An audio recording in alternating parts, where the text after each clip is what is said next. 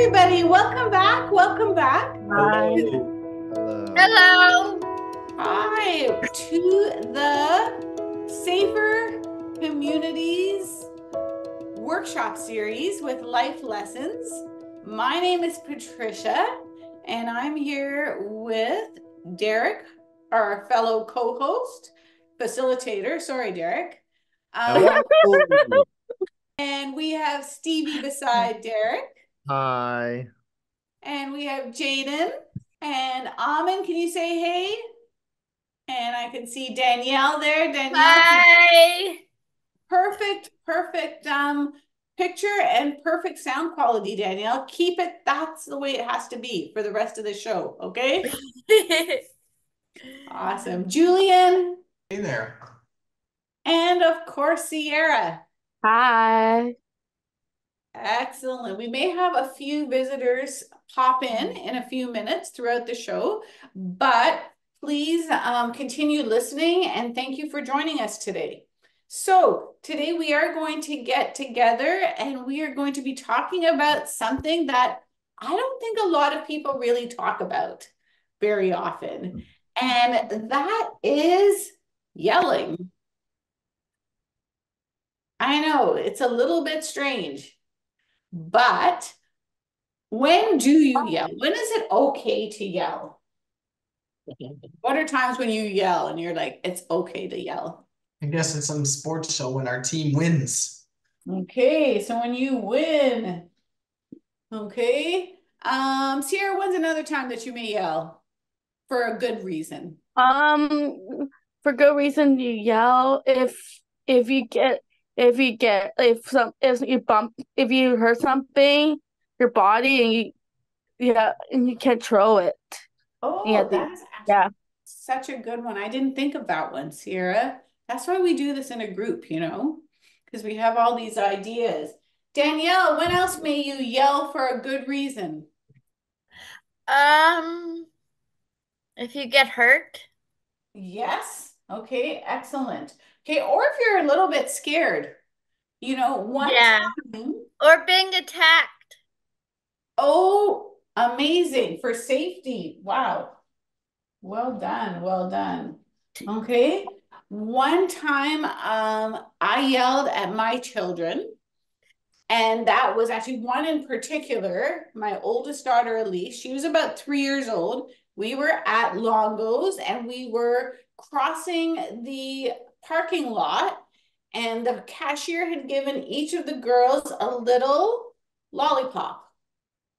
And we were walking, lots of cars all over the place. Elise just let go of my hand because her lollipop fell to the floor. And she went down to pick it up. And I got so scared that I yelled, "Stop!" really loudly.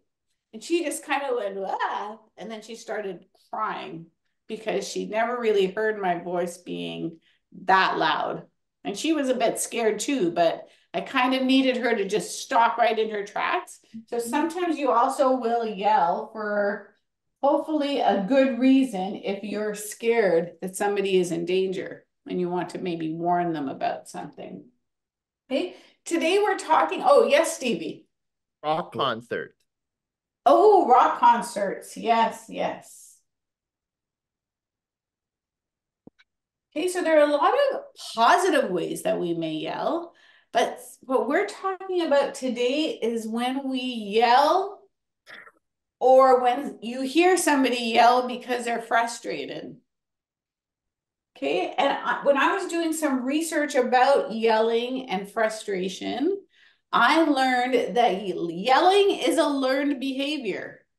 Okay, if you see other people using yelling as a way to respond to a frustrating situation, chances are you're going to think that maybe that strategy is okay. Yeah.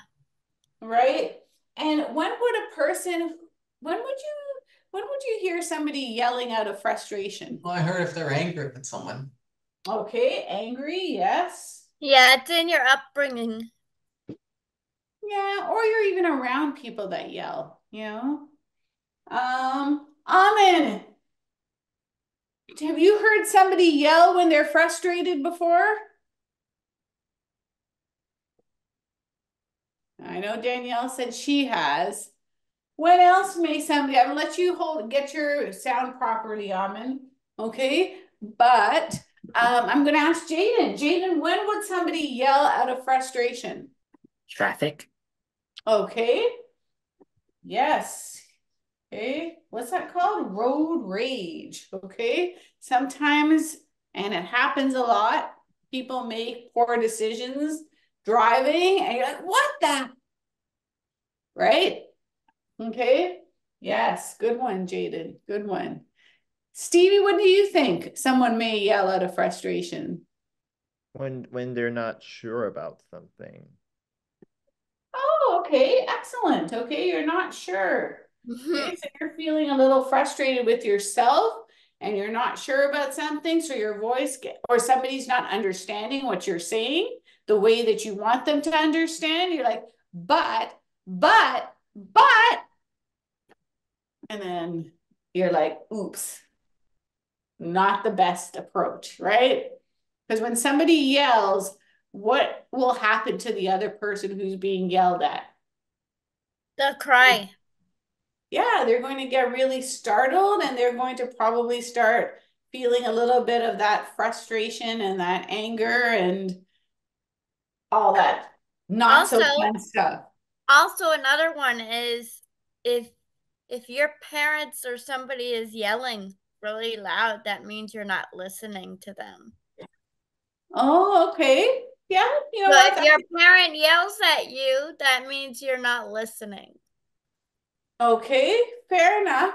Fair enough. They're really, or I guess maybe even when your parent is raising their voice, they think it's something very, very, very, very important, right? Right. Especially if they don't do it all the time. You know, there's some people that kind of their voice is kind of a yelling, kind of loud voice. Okay. I've met a few people like that. And I'm like, holy moly, they're very loud. And some people have a little bit of a lower tone way of communicating, right? Yeah. So I've got here practice a calm voice. Do one of you guys want to show us, demonstrate what a yelling voice sounds like? We're gonna practice saying "stop that" in a yelling voice. Who can demonstrate for our viewers what a yelling voice? Well, Okay, Stevie, you're gonna do it. Do it. One, two, Stop three. that! Excellent, excellent. Who wants to try as well? Go. One, stop two. that. Excellent. Okay, excellent. Now, can somebody try demonstrating to us what a calm voice, saying stop that in a calm voice is? Hey, stop that. Perfect. Jaden, do you want to try? Stop that. Perfect. Okay. You know what I love about the way that you said it as well, Jaden? Julian, you did a great calm voice too. But because of the words that we're saying, using the phrase we're using, stop that, it means you want someone to stop. Okay. And what I liked about what Jaden did when he said stop that, it was calm, but it was very firm. Okay. And when you want somebody to stop something for safety, You you should want, listen. pardon, you want them to You should listen. listen. Yes, Stevie? You should, Oh, well, sorry, Derek? yeah, I was gonna say, and Jaden, and I don't even know if he noticed it, but he said stop. He paused a bit and then said that. So it could be that Jaden might point, like, and but it allows the listener time to really stop. Yeah. Mm-hmm. Good job, Jaden, and others. Yes. So you know what? I've still got a little bit left, but I feel, Derek, that you're going to be covering some of these strategies in your part. So I'm going to pass the baton to you, and I'm going to just do a cheat sheet over here when you're telling me all the answers. All right? All right. Well, thank you, Patricia. Hello, life lesson co-host. Hello. Hey, hey. All Hi. right. Okay. When, and viewers, when you least think that Derek, that would be me, has run out of books to share with you. Again, think again, because I went to my vault. All right. I want you, Life Lessons co-hosts and viewers out there, to repeat after me. Slurp-a-doodle. Slurp-a-doodle. Doodle. Potato. And again, slurp-a-doodle. Slurp-a-doodle. Potato. Doodle. All right. It's a long word. 1, 2, 3, 4, 5, 6, 7, 8, 9, 10, 11. About 11 or 12 letters in it. Whoa. Okay. I'm going to introduce you to our new friend. Are you ready? Isabella. But Isabella, Stevie, and other co-hosts, is so loud that they have a nickname for her. Now, viewers, if you remember, there's another book and they called him Soda Pop Head, but that's for something else. Isabella is so loud. Are you ready? They call her Decibella. Decibella. I mean, she's got great teeth, great tongue, but she's so loud. She's so loud at the most inappropriate places, co-hosts. You see, she loves using her loud voice so much, well, everybody calls her Decibella. Decibella. Highly recommend the other Julia Cook book, by the way. But that's not a nickname to brag about, right? I mean, yelling, there are other ways to get around it. She's so loud, she interrupts class and irritates others. She doesn't know how or when to use softer, quieter voice until her teacher, gotta love teachers, introduces her to, can I see 5 fingers? 5 volumes of voice. She helps K the 6th grader. Yeah. You see, there are 5 volumes. So can I have a number 1? And repeat after me. 6-inch. 6-inch. 6 inch. 6-inch. 6-inch. There's your 6-inch voice when you're working in a partnership with someone, right? That's a 6-inch voice. Number 2, show me 2 fingers. There's a whisper voice. Can I say whisper? Whisper voice. Whisper. Thank you. Can I get a number 3? Number 3. Yeah. Repeat after me. Table talk. Table Tabletop. talk. Yeah, so you're at a table. You could be having dinner. You could be working at school. Table talk. Oh, Jaden. Right? Yeah. And, Jaden. yeah, don't worry. And then there is strong speaker. So number 4, show me number 4 and say strong speaker. Strong speaker. Right. And that's when you are like, well, you're giving a speech, right? Right. And number 5, show me your 4 fingers and your thumb, 5. And repeat after me, outside. Outside. Yeah, there's your outside voice, right? So her teacher, Isabella, not Decibella, because I don't think she likes to be called Decibella, but she taught her how to use different voices at the appropriate time. So Julia Cook, Decibella. Okay, I want to hear about your voice. I want you to think about yelling, okay? And I would like you, with a piece of paper, as always, if you can, and viewers outside, you can get a piece of paper, you fold it in half, and you draw a line down the center, okay? And on one side, you're going to draw what your face looks like when it's yelling. Maybe like this. And then on the other side, what do you think I'm going to draw? Look at my face. What type of face is that? It's not a yelling face. Angry. That's a calm face. A calm face. Thank you, Danielle. So can I have you draw your yelling face? What makes you want to yell? And then your calm face. Draw words around it that makes you calm. Viewers and Life Lessons co-hosts. I'll give you, and Stevie, because, well, he's eager. He's already done his.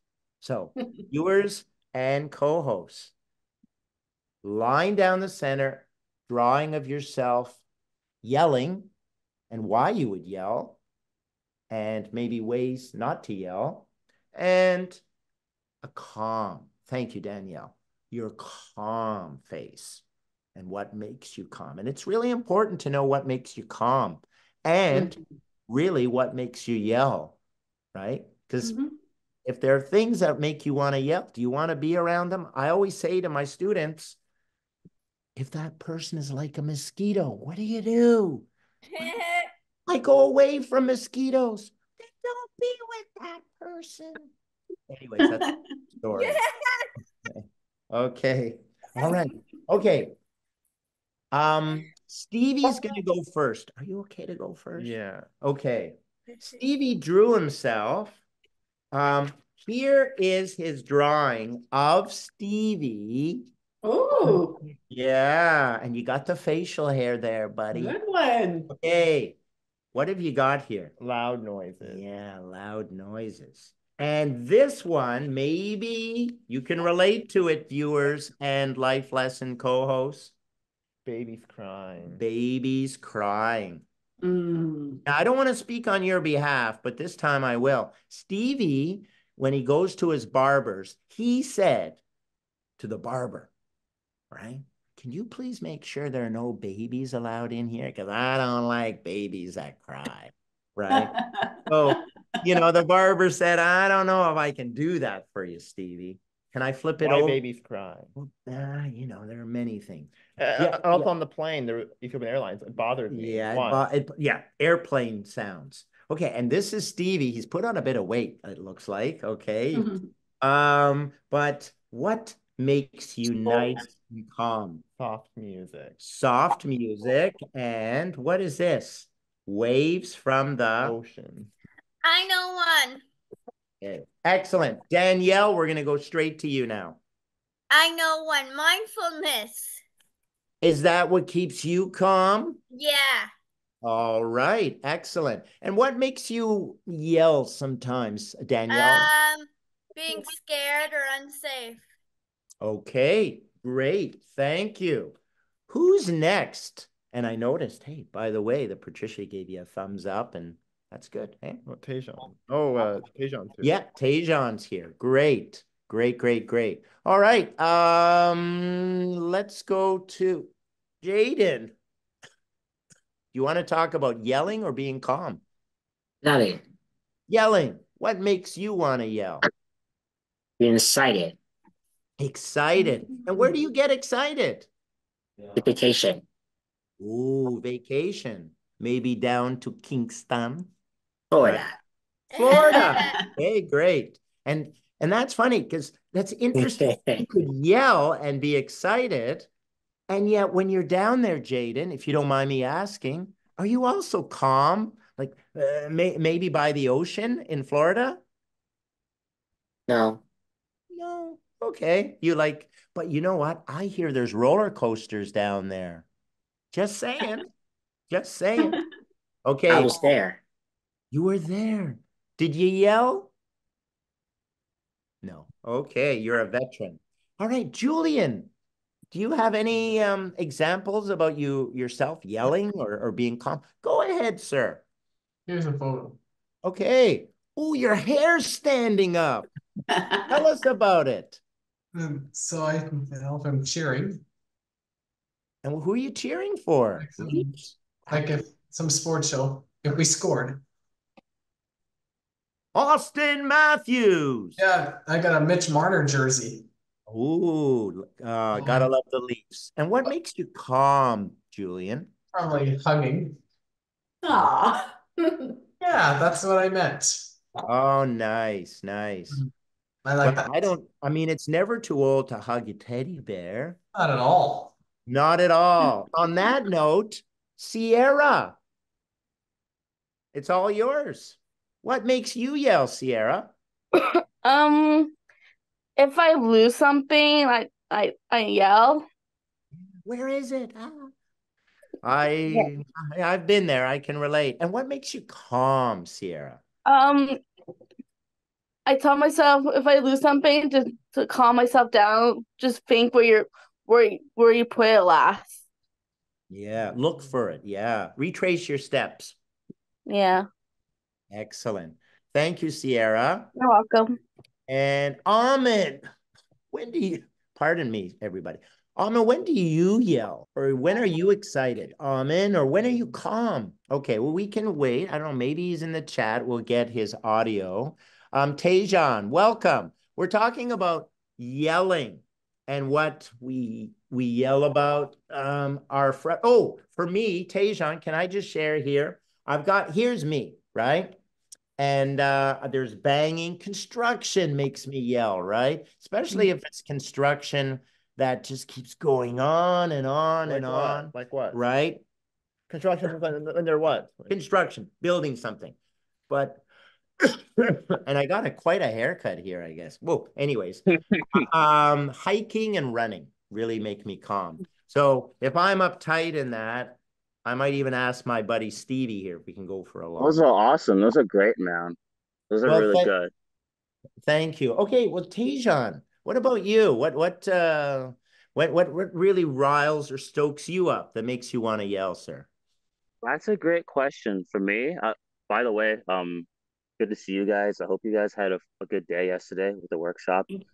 Past 2 days, I've been busy with school and also learning about chess recently. It's been very exciting, and today honestly was the best day of my life in a while. And it's been the first time in a while since I was actually excited about anything involving school. But anyways, to answer your question, Derek, for me, it's when I had those days when I was very depressed, and especially when I had to leave, that group you were in the Yes. past.